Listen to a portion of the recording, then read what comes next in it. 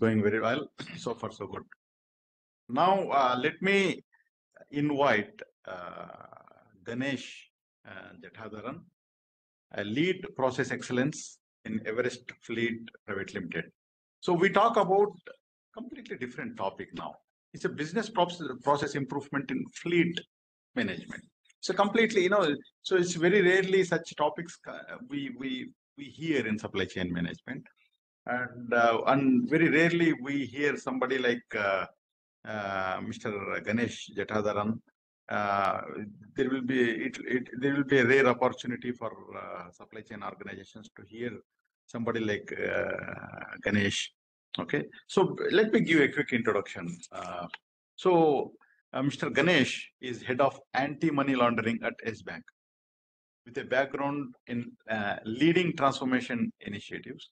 His experience includes finance process transformation at Standard Chartered, strategy consulting at Capgemini and Avalon, and energy efficiency consulting with CII. He specializes in management, energy and green consulting, and also, of course, he's a process excellence consultant by himself. I know it's very short introduction, Mr. Ganesh. So you can brief yourself, and I'm very interested to hear you because it's very unusual to hear a different point of view on a different topic, okay, and which is very relevant for supply chain. So over to you, Mr. Ganesh. Sure. Thank you. Thanks a lot, Abdul Qadir ji, for the kind introduction. And I'm very happy and glad to be here in this conference. Sharing the limited knowledge that I know to people that are gathered here. Thanks a lot for inviting me. Just a brief background. So I currently work with this firm called Everest Fleet. And Everest Fleet is a fleet management firm. So it is one of the largest fleet managers for Uber in Asia as a whole. So around 18,000 cars is what we have, and we are the largest aggregators for Uber. So I'm part of the process excellence team for this Everest Fleet. My prior experience, like Abdul Qadir ji was mentioning, has been in various fields, but largely into business excellence, process excellence for banks, for various firms like automobiles is what I have actually worked. In fact, I have worked with Abdul Qadir ji in his previous stint, doing business excellence, process excellence. That's how we know each other. Right? And thanks a lot for reminiscing and calling me over here. Right. So what I have got today, I will start sharing my screen. What I have got today. Screen. Yeah, I hope my screen is visible. Yeah, it's coming up. Yes, it is visible. Yeah. Yeah. So what I have got today basically is, so I have divided the entire presentation into two parts. So the first part essentially is about talking about the framework for process excellence that we are practicing in our company. So I have tried to make it as practical as possible. So instead of just talking about theory, I just made it what we are essentially doing here in Everest is what we wanted to basically share. Right. So 1 minute, I'll try and see if I can share a screen so that I can see you also parallelly. Yeah. Is this visible? Yes, screen is visible. The moment you share screen, I believe you cannot see yourself, but we can see you. Yeah. Okay, perfect, no problem. Okay, so let us continue with this approach. Yeah, so two parts, like I said. First part is I'll just tell you the framework that we are, as a process excellence that we're trying to apply to fleet management. That's one. And secondly, I will try and explain 3 or 4 case studies from my current work, from previous work, all those things, so that it'll be a practical approach as to how we actually approached a particular problem statement that we have got. Right? So that is the approach I have taken for this particular presentation. So I'll continue with my first part, and then I'll pause to see if there are questions, and then of course we'll go through the second part. Right? So we've simply approached our process excellence in our firm to tell everybody, in the organization, saying that, what is our purpose, what is our objective. Our objective is simple. We do not involve ourselves into, business operations day to day. We are nothing but a catalyst. So catalyst, if you remember, if some of you have studied engineering or chemistry, you will know catalyst nothing but it will just help speed up things. It will help, do things better without getting involved into the day-to-day operation. So without being, without touching or being involved, being affected, we will just be like a catalyst, right? Without being affected, but we will still, fasten up things for people. We will speeden up things for people. So that's clearly the role of, the process excellence team. And we are a central team offering cross-functional support to people. So that is clearly the objective and role of the process excellence team that, we have developed within the organization, right?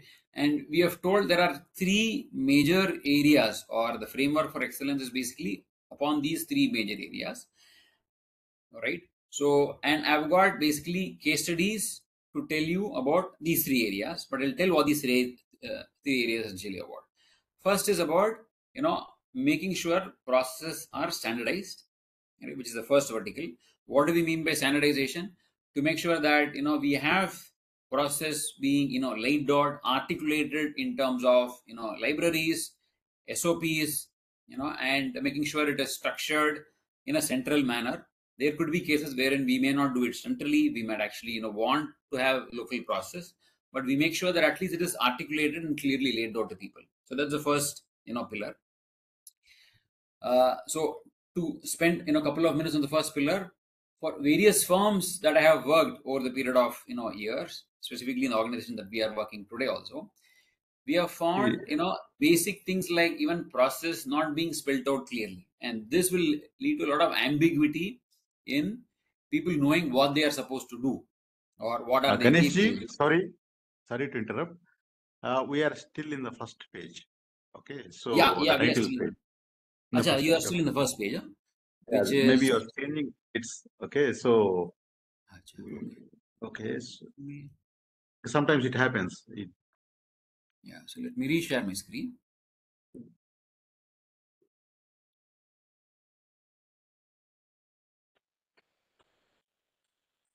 Okay. Yeah. Yeah, so this was the objective slide I tried to tell. We are a catalyst, is what we were saying, right? And a central team. So the screen is visible, Sheikh ji? Yes, it is visible. Objective and role of process excellence. Yeah. Correct. So this is what I was explaining, that we are nothing but a catalyst, karke, correct? And the third slide is this. I hope this is visible now. Yeah. Yeah, so three pillars is what we work on. The first pillar is process standardization pillar.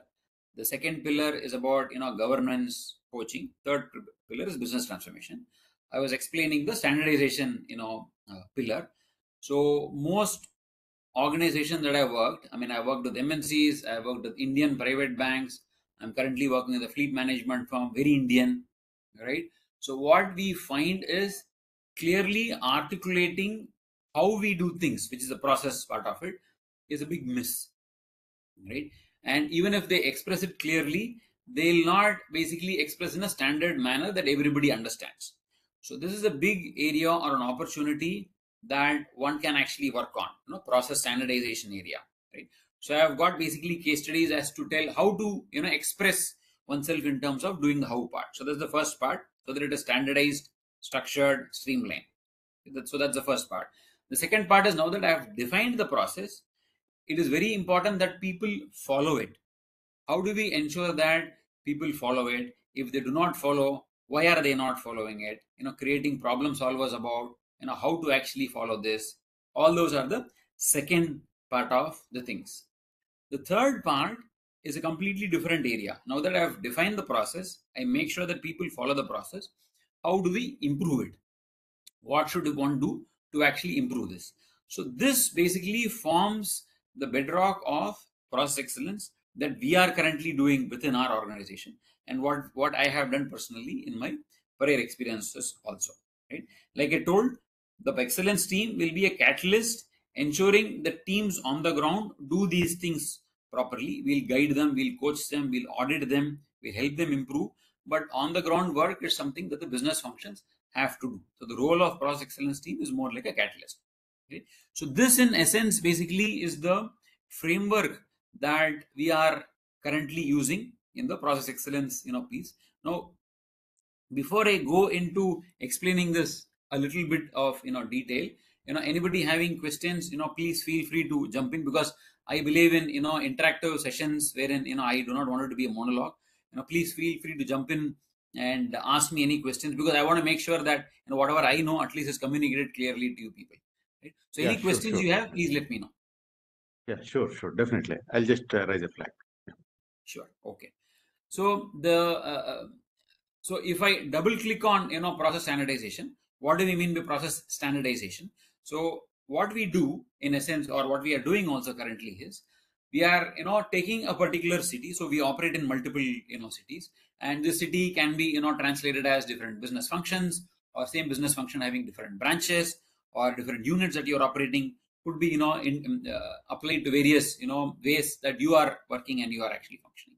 So what we do is we actually take a particular city, we create a process library. When we mean process library, we understand what are all the various processes that constitute your particular universe of business. So once that library is being created, we articulate the process through process maps. And the process map we define here, and you will be clear when I explain through a case study, through standard notation called BPMN. BPMN, as I have given here, if you can see my mouse, stands for business process model notation. So every process needs to be explained or articulated in this business process model notation. Once you explain it in a business process model notation, BPMN format, then it becomes easy for you to even speak to technology.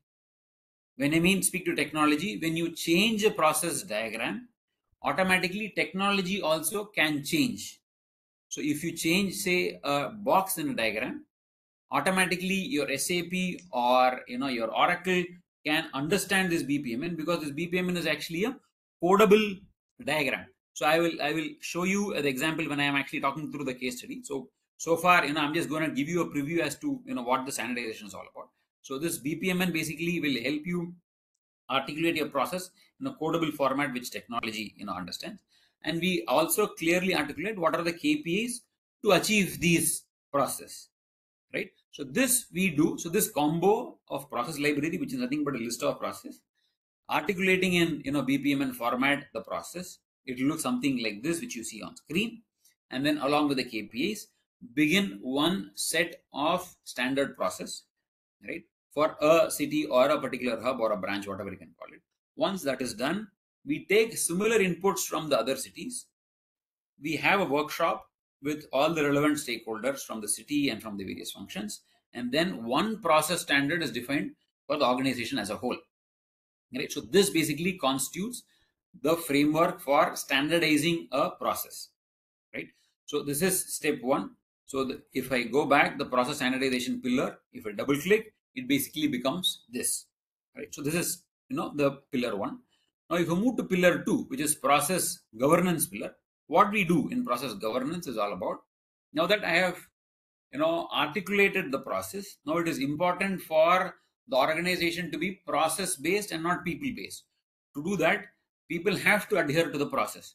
So we initiate something called as a process audit exercise, wherein we go as a team and actually check whether people are actually following these process. Okay. So this is the assess process adherence, tracking the non-compliance, publishing the audit scores, okay, and updating the register wherein all these audit scores and non-compliance are actually published, and we ensure that these are actually adhered to, and align the KRAs to the process governance aspect. So this is basically the framework of doing the process governance. In a nutshell, what we essentially are trying to tell is, we basically go to the units, understand the processes defined here are basically adhered to or not through a process audit exercise, and we publish a score for each of these units. So this is basically the process governance angle.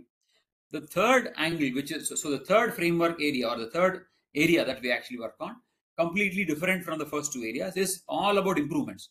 1 and 2 talks about defining the process, adhering to it. Third is completely breaking free from that, trying to improve things, on a day-to-day basis. Now, how do we improve things?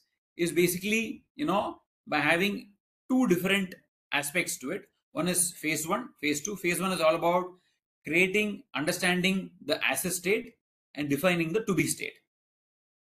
So you understand the current vision, assess what is needed, benchmark vis-a-vis your competition, and design the to be process. Now, once these are agreed on paper, then we start about implementing this. So these are the three pillars in which we operate within the current organization in terms of process excellence also. So let me repeat. We defined about process standardization, which is about defining the process.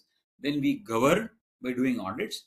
Third is breaking free from that, defining the current process, and then creating a to be state and trying to achieve it so that you go to the next level. So this in essence is basically like a cycle wherein we try and excel in what we are doing at it or improving what we are doing at it. So this basically forms a framework.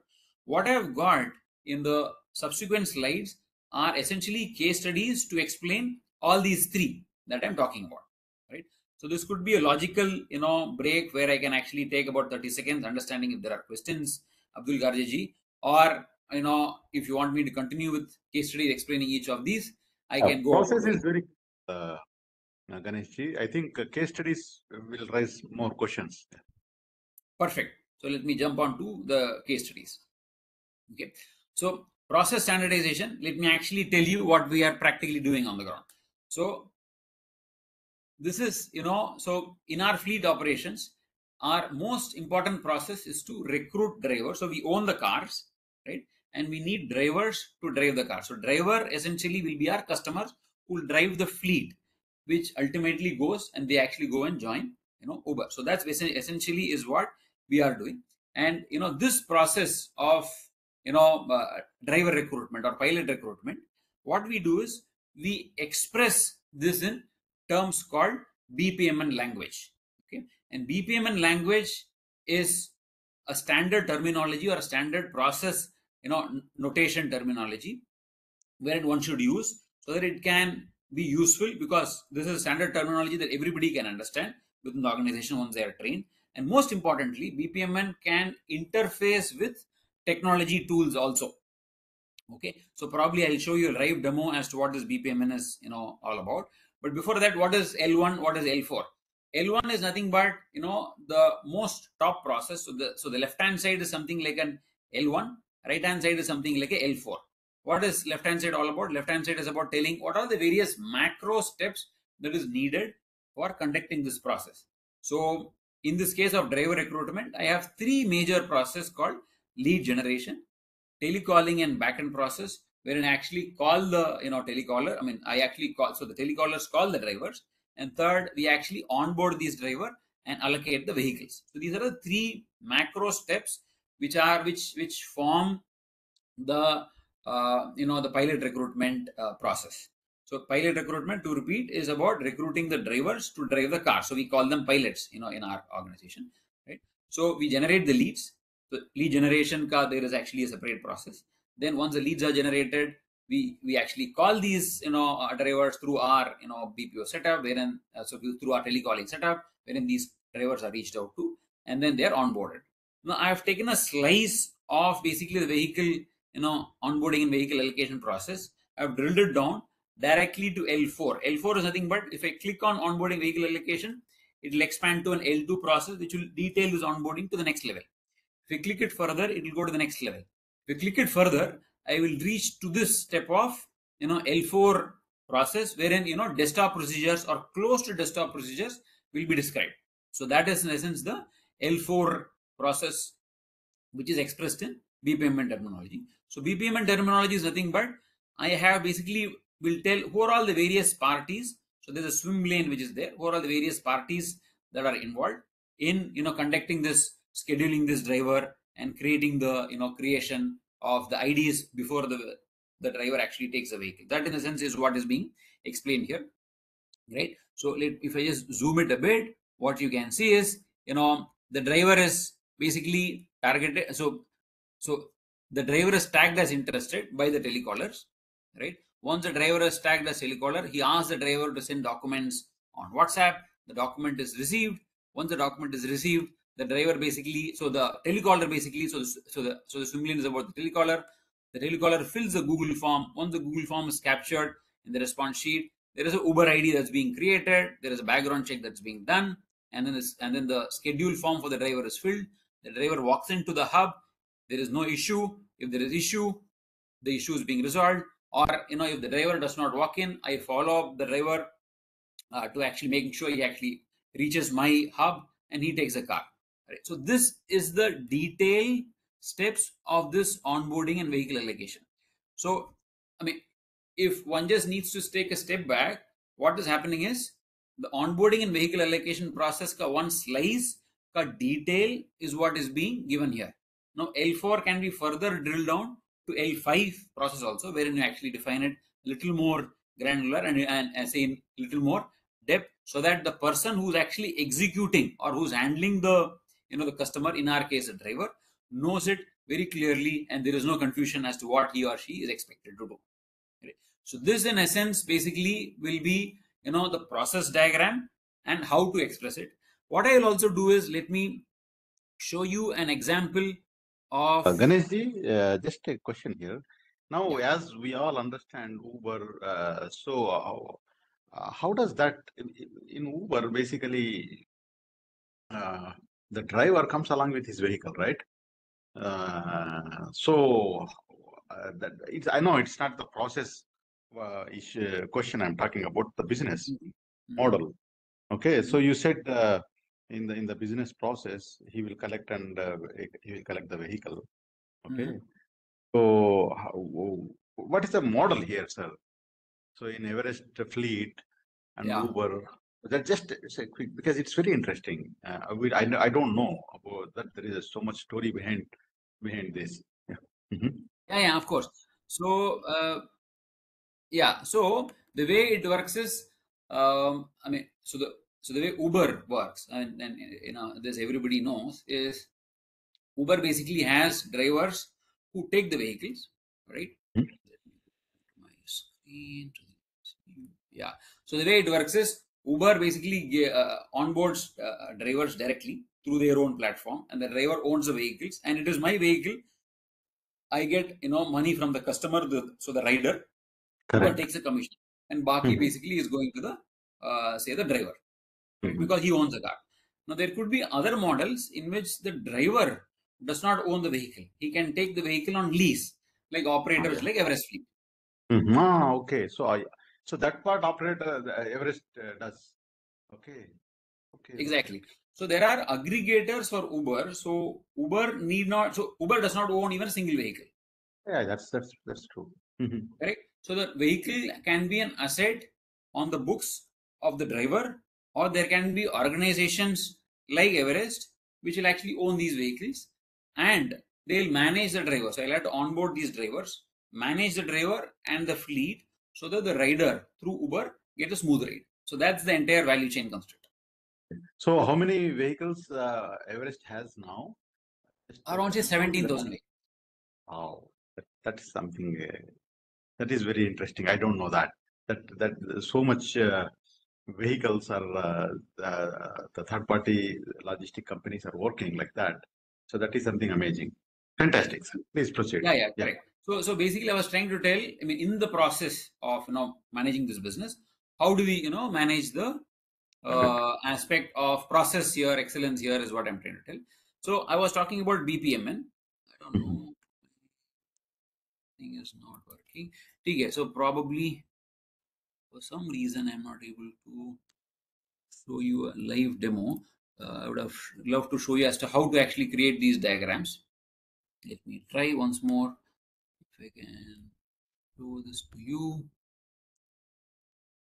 For some reason it is not working. Give me 1 second. Let me stop sharing and then let me start sharing. There's an issue.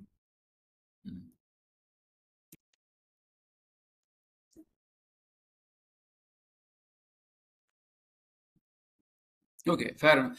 So some issue I'm not able to share the actual BPM and diagrams. I mean the demo of this thing. So you can easily go to the site called demo.bpmn, and you can experiment yourself and try things yourself. So the advantage, like I said, is once you create something like this, and if I right click this diagram, I mean once the actual diagram opens, you will know it opens to a page like a code page, which means each of these boxes are transcribed like a code, right? So once you change the box here, like say ask driver to do something, whatever, the system understands what you're actually doing, because all these are standard notations which is understandable by technologies like SAP, and Oracle. There are a lot of interfaces available. You can Google for SAP Aris, you will know what I'm talking about. So these boxes can speak to the system, and the system will change the code by itself. Yeah, that's true. For a person like a business guy, because he is just eliminating the technology analyst or a function analyst layer here. Yeah. So so highly encourage people in this conference who are attending to Google for SAP Aris or SAP BPMN integration or something like that. Then you will understand what I'm actually talking about. Unfortunately, I'm not able to show my Chrome. I'm not able to show you here. Otherwise, I could have actually showed you some example. Let me try one last time. Yeah, it's working. So if you just say SAP or just say bpmn.io.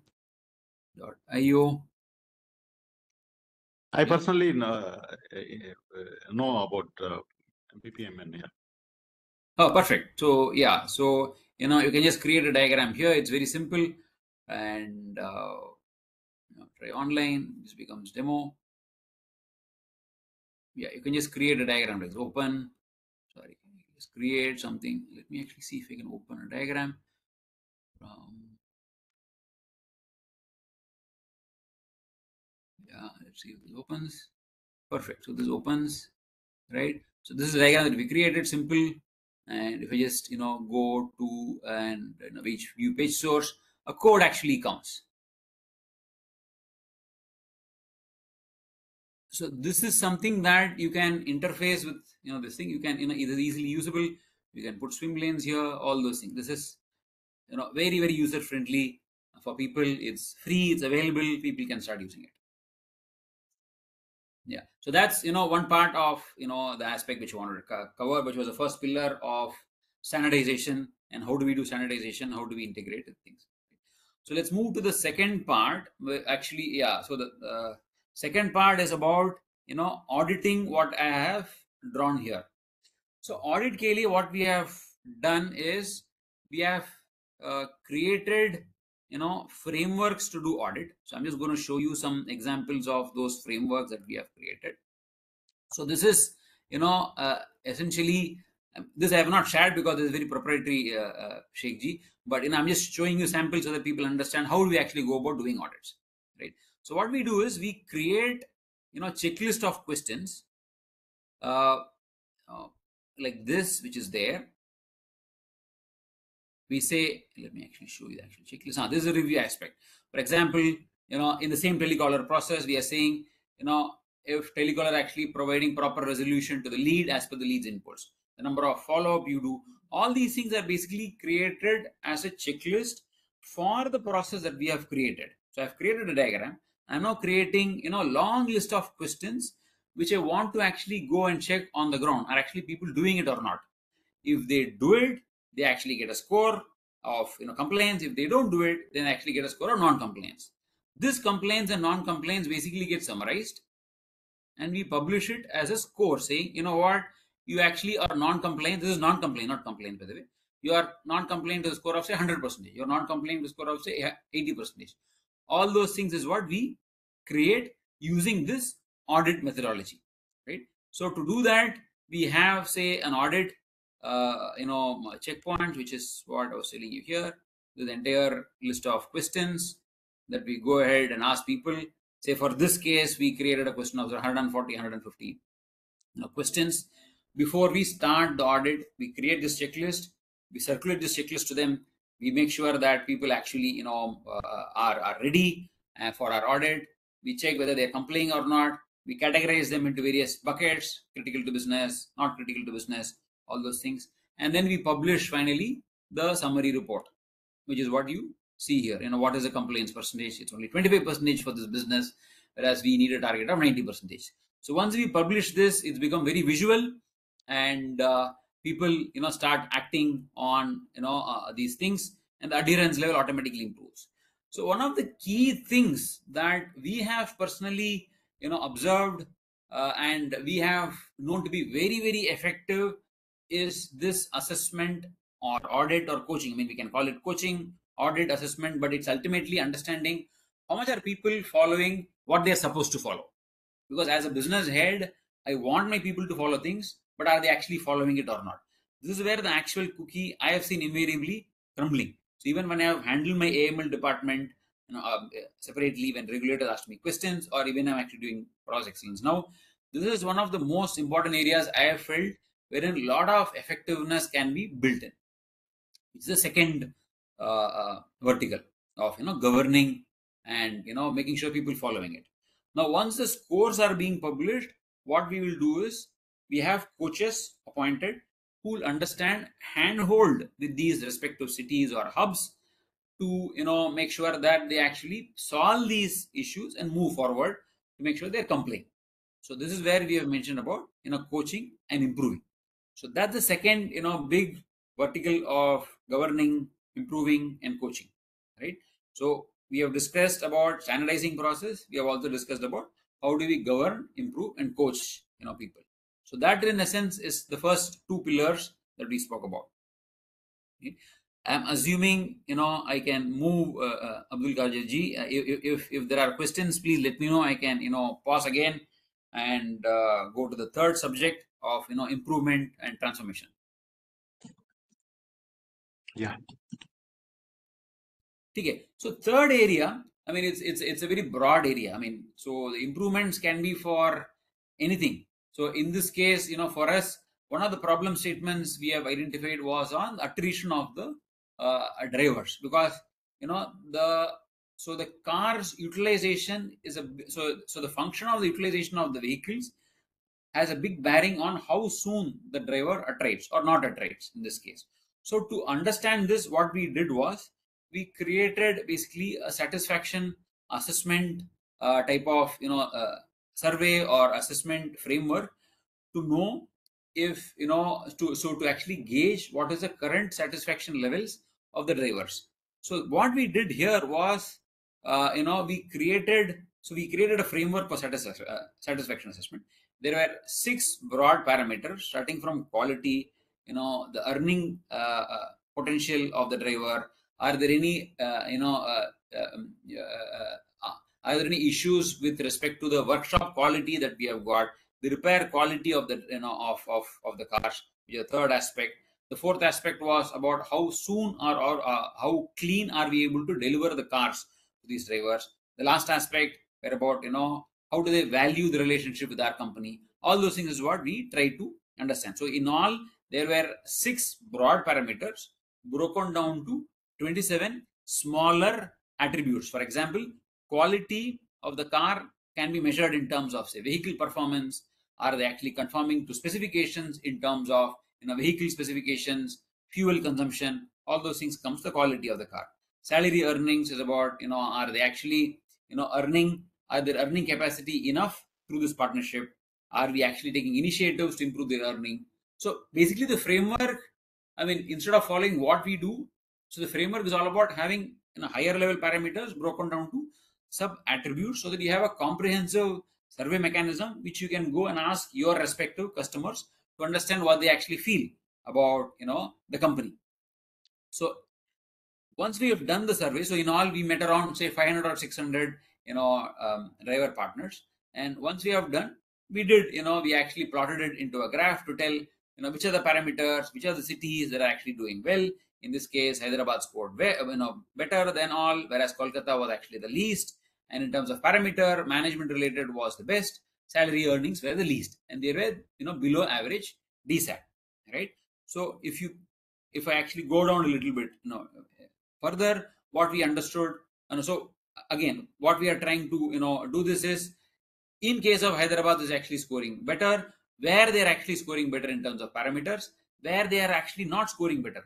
So if you see, this is, so the green dotted area is where in terms of parameter and city we are doing well, whereas this area which is orange and red is where we actually totally suck. I mean, we actually are not doing great. So this is the area that we felt that we'll have to work. Of course, I've masked certain areas in terms of confidentiality, but I'm just trying to understand, explain how did we approach this problem in terms of having a parameter attribute, doing the survey, trying to plot it, and trying to understand which areas we are doing well and which areas we are not doing well. And these are the areas that we have taken up as an initiative from our firm to see how do we meet drivers satisfaction levels. So that is in a nutshell about how do we improve driver attrition, or how do we how do we go about understanding doing a customer satisfaction survey, and what are the actions, how do we create actions out of it. That is the first case study that I thought I'll explain. The second, probably I'll skip this, probably the other so the second is about how do we approach sourcing parts. But before I go here, I'll again pause here to see any questions, any areas that you wanted to understand a little more further. I can take those questions, or I'll move to the last case study which I've got, Abdul Qadir. Yeah. Please move forward. Okay, fantastic. So the last area I've got here is about so we have, so this is not from the current engagement that I am at, so the current firm, but previous firm, wherein to manage their their cars or their fleets, whatever they have got. So they wanted to basically source parts from outside India. So this case study is all about how do we actually source parts into India, and how do we make sure that I achieve benefits by sourcing parts from the right supplier and at a cost effective manner. So this framework basically explains about how do we go about doing this, what is the approach that one should take to go about shortlisting the suppliers, identify what these parts are, and where we actually get the benefits. So the approach that we took here was, we created a very long list of companies of internationally, not just India. So we created long list of companies for the vehicles that this particular fleet or this particular service station had in their workshop. Understood the list of parts that there were. Say for example, there were around 400 parts that we actually came up with. We did 80-20 of those parts and said that these are the parts for which I need suppliers, wherein there will be a maximum bang for the buck. So we created a long list of companies by scouring through various geographies internationally, right? And by contacting these suppliers, we actually created a short list of suppliers from this long list. And after that, we engaged with these suppliers and we created a prioritized list of partners along with the parts, wherein we created a face-to-face discussion and said that these are the parts from these suppliers that we should actually go about and engaging or having the transactions with. So that was the overall process framework that we used to start with the long list of companies, short list, and finally go with the prioritized list. So the prioritization framework that we practically used here was aspects of reliability, aspects of business fit, and aspects of size fit. For example, I am a very large company, but I do not want to have a very small company participating with me, because then it becomes size misfit. So that's also something that we had. Business fit is what is the quality of the product, what is the portfolio of product they have got, what is their current clientele they have got, what is the business fit aspect that we have there, that we actually assessed. The other is about reliability. Do these exporters at least have bare minimum a website? Do they have solid recommendations? How long have they been into this business? Where certain things that we actually got. Basis this, we created weighted average framework for each of these, and we of course ranked it as 139 to create an exponential difference between a guy, so a supplier who's actually scoring well versus a supplier who's not scoring well. Basis that, we identified, basis the for the model that we have got, we identified suppliers, who will actually provide us these parts. So this is our current, client's price. This is the FOB price of the parts that we import from the suppliers we have identified to the previous slide. Right? This is that we found out that for the 75 top parts for these, cars or models, the saving in terms of INR per annum is going to be around 45 lakhs if I import, vis-a-vis me actually procuring it locally. Right? So that was basically the final, aspect or final savings that we actually brought down and nailed it. So that is how we approach, these things. So I just wanted to give you a flavor of, all these three, rather than, telling a variety of things across variety of areas. Again, these three areas: standardization, I spoke about the BPMN; governance, I explained about the audit; transformation, I actually spoke about, two large projects. One is about the supplier, sourcing project, and the other one was basically about the project of, customer satisfaction with, the frameworks. So, these were, the points I thought, let me actually, share and explain as to what, I have been practically doing. But of course, happy to take questions or any clarifications. If I was fast somewhere, please let me know. I'll be more than happy to, explain things. Yeah, it's very great insights, Ganesh ji. I really liked the way you have explained these three steps. Okay, I personally worked on business process excellence initiatives a long time ago, so I understand the work you have done, and the way you have showcased the use cases. Really fantastic. Okay. Now the question is, one of the key problem for especially mid-size organizations and little smaller organizations is they're not like they don't want to standardize their processes. That is one of the key problem.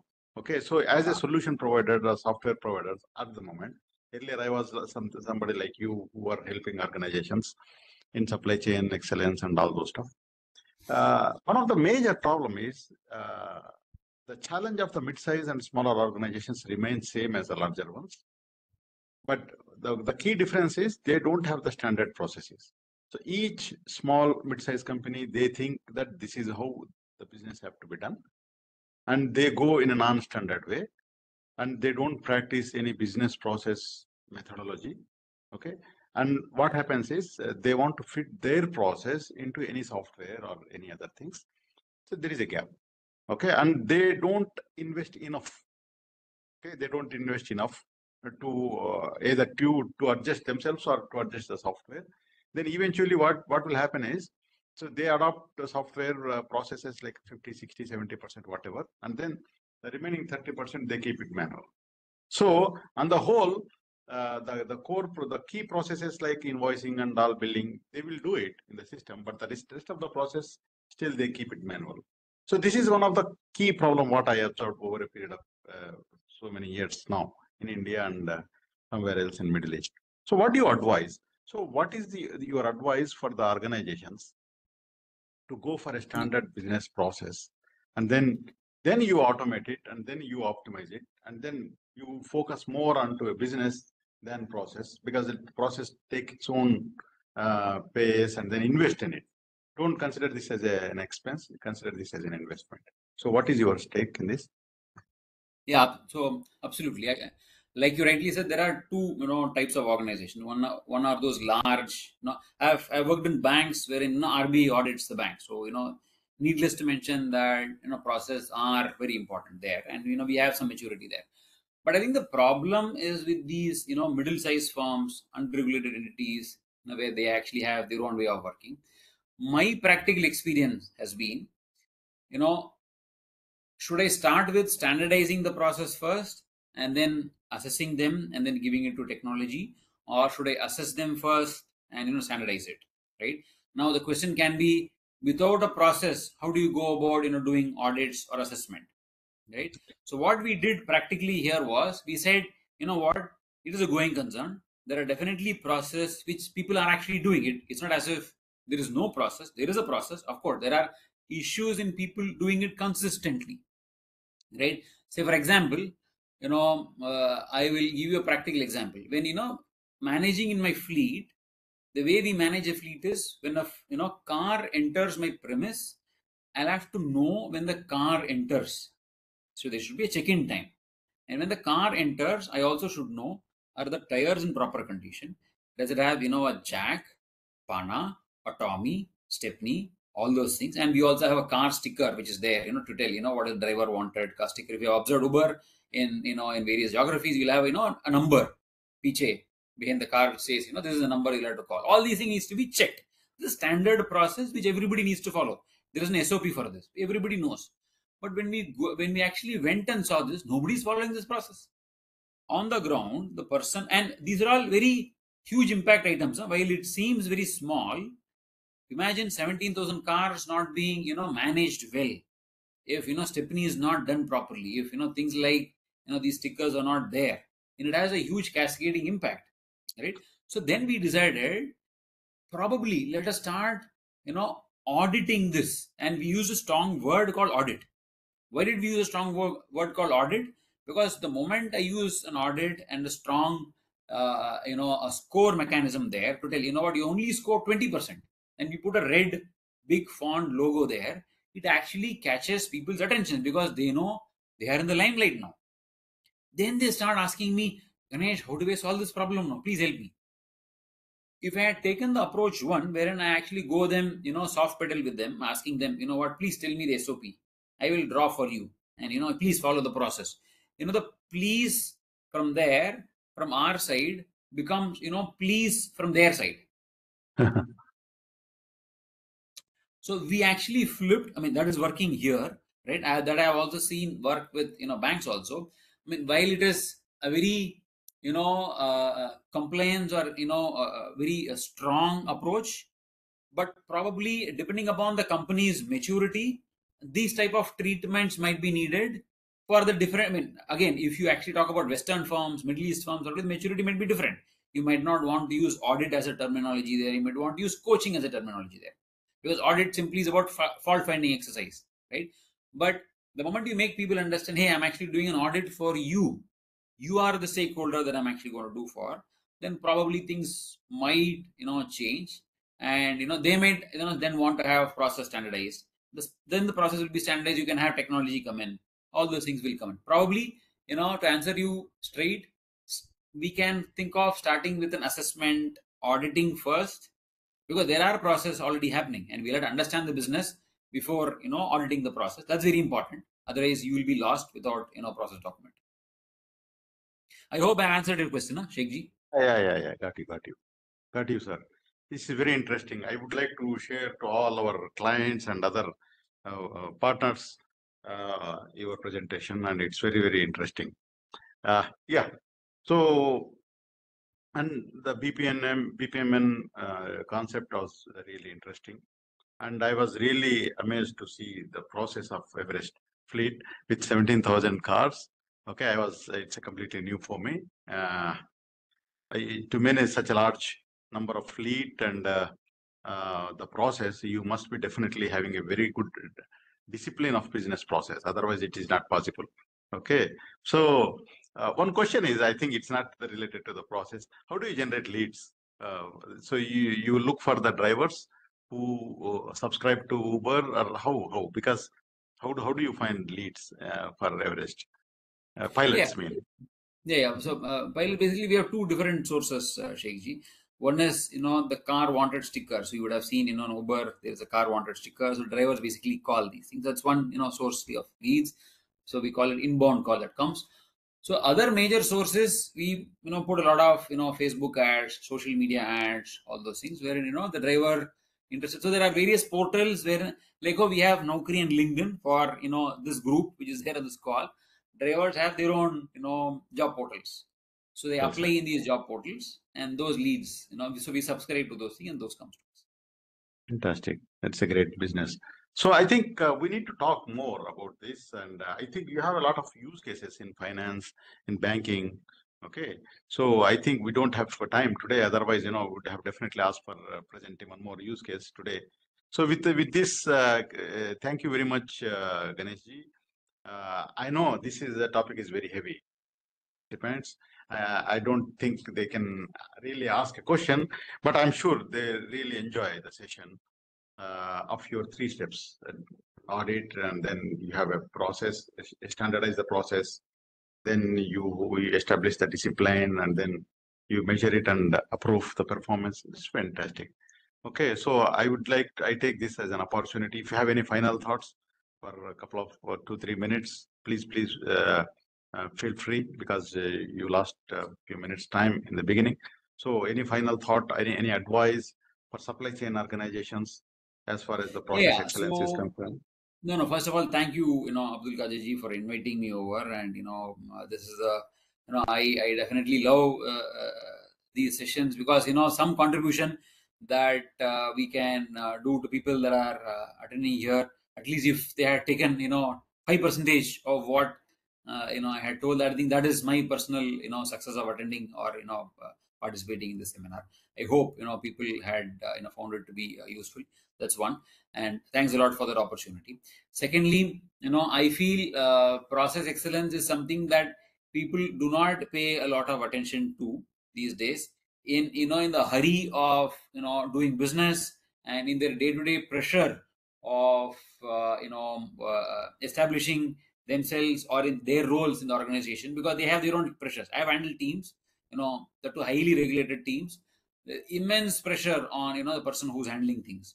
So usually people tend not to invest in these things, assuming that this will not yield results. But trust me, if you have the capacity, influence your bosses, have somebody that bandwidth who will not be involved in day-to-day business, because this requires somebody who's like you, but who's dispassionate and who's able to actually contribute and comment in what you are doing, because otherwise you will have thousand things to do in your life every day, at least 10 decisions, 15 decisions, tough decisions to be taken, which will eat your brain and minds.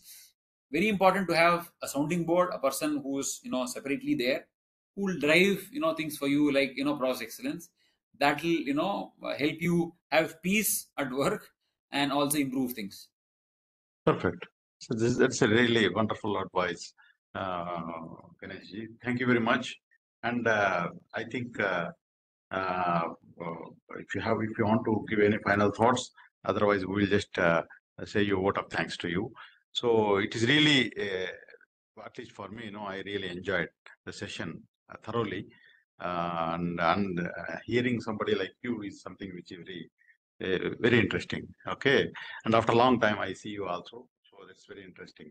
So thank you, Ganesh, for joining and delivering wonderful lecture, and we look forward for more such programs from you. So thank you very much, and appreciate on behalf of all the participants and organizers to you. Thank you very much. Yeah. Thank Mhm. you. Thanks a lot. I wish you, success in your endeavors. Abdul Qadir. Thank you. Thanks a lot. See you.